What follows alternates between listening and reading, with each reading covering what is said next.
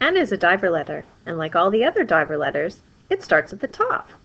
It uses the same pattern. Dive down, swim up, and over. I didn't lift my pencil off the page until I was finished the letter.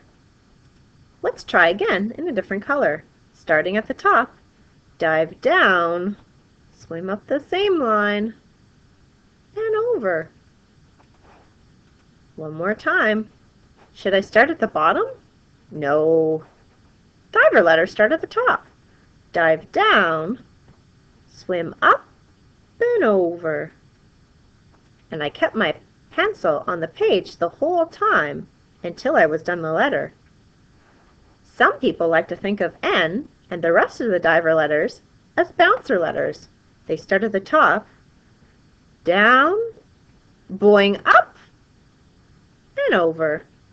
You try.